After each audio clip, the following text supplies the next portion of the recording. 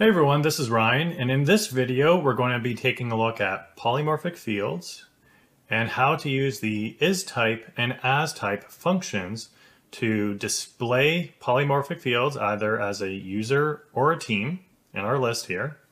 And we will also look at using the regarding field in our tasks table, and also how do we stamp polymorphic fields when we're creating or updating records in the Dataverse. So the first thing that we're going to do is we're going to add the owner field to our account list here on the left side. So the owner can represent a user or a team. Then what we will do is we will limit the task list that we have here based on the account selected in the left gallery. So regarding field can represent numerous entities. So they could represent a for example, a account, contact, lead, opportunity. So it can reference a lot of different tables. And in this case, since we know it's going to reference an account, we're going to limit these tasks to the account selected. And the third thing that we're going to do is we're going to create a new record that references a polymorphic field.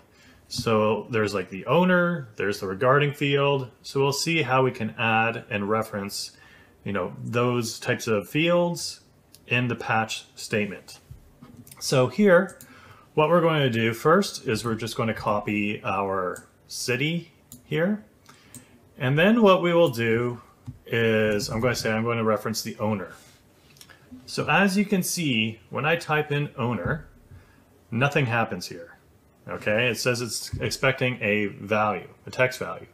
So if I enter in a dot here, you can see I cannot reference a team name or a full name from the user table. That's because owner can reference both. So what we want to do here is we're going to say if we want to find out what the type is. So if IsType is the owner, we're going to reference the full name.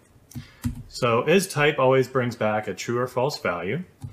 So we're going to say if this item dot owner is users table, what we're going to do is we're going to say we're going to cast our owner field as the user table. And then we'll be able to pull back any of the user fields into this column. So we're going to say AsType, and we're going to reference this item dot owner, and we're going to say users again.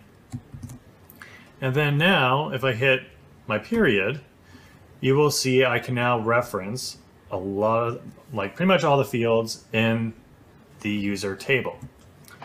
So if I start typing in full name, you will see it's retrieved. So now I get full name. So now for the owner field, we know it can only reference either a user or a team. So we can always say the default value at this point is going to be the team, because we know our records must contain an owner.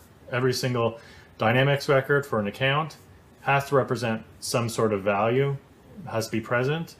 And so we can just default this to a team. So we're going to say AsType this item dot owner. And we're going to say it references teams. And then now, if I hit my period here, I can start typing in team name down here. And then if we close this off, we see now that we have user or a team name being filled out. So that's the easy way to bring in the owner field and cast either user as team. Now let's go to a more complicated field, which is the regarding. So with the regarding field here, right now we're bringing in all tasks, so we're not even filtering on any data. So let's start filtering. So here we'll filter.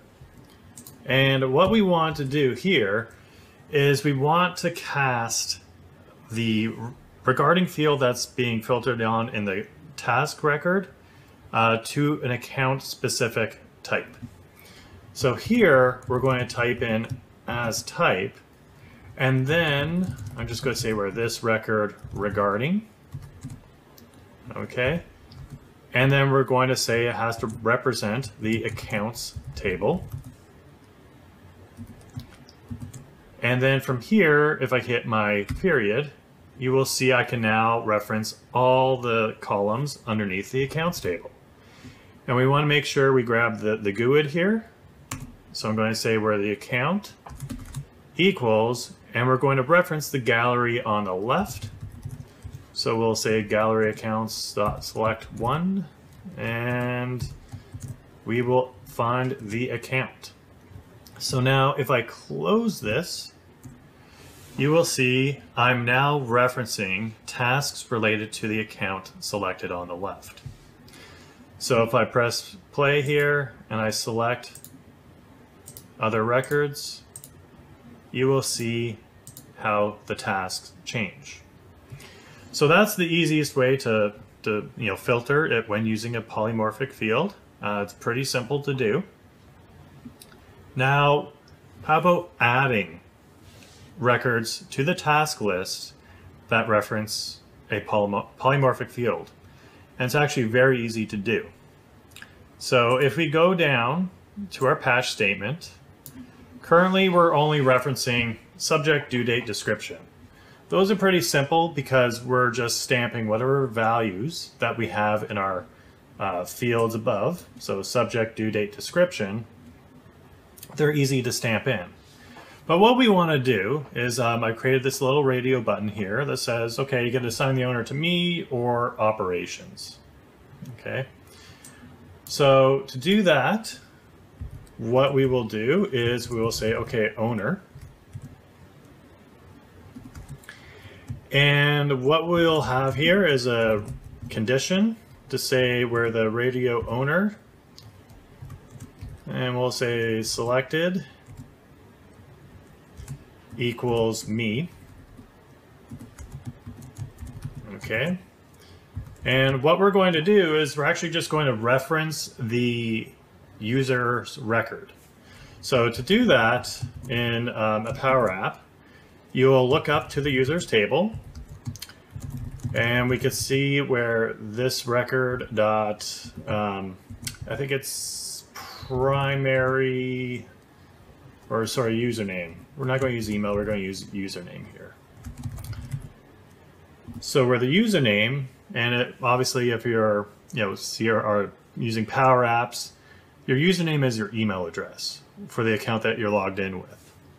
So what we can do is reference the user function and reference the email. Okay. And we want to stamp the whole record, so we don't need to enter in dots, like grab like the user ID or anything like that. We're referencing the record here.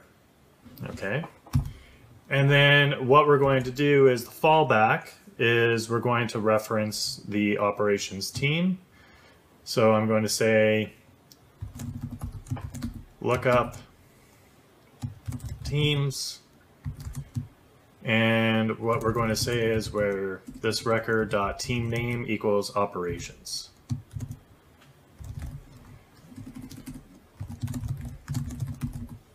Equals operations. So this will retrieve the team from the operations team from the team table, and we want to reference the whole record here. Okay. So at that point, we will close off our if statement, and you'll see that there's no errors at this point. So that's great. What about the regarding field? So obviously, if we add it to the list here, it won't show up anywhere with our related accounts because it'll be a task on its own. So in this case, what we want to do is regarding is actually very simple. We'll add the regarding here, and we'll reference the gallery. And we'll just say what the selected record is. So when you're reading polymorphic fields, you have to cast them to find out which table they represent in order to grab related fields. When you're updating or creating records in the Dataverse using a Power App, you don't have to cast it. It'll just automatically recognize what it is and stamp it in the database. So here, if we go back to our app, so we're going to say check with client. And we're going to see if they check if they need more napkins. We're going to enter in the due date here, and we're going to say it's operations. And we're going to click add. So at this point, our gallery refreshes, and you'll see it's assigned to operations. Okay, so if we go to this other company here, check with client for, dish soap. Sure, why not?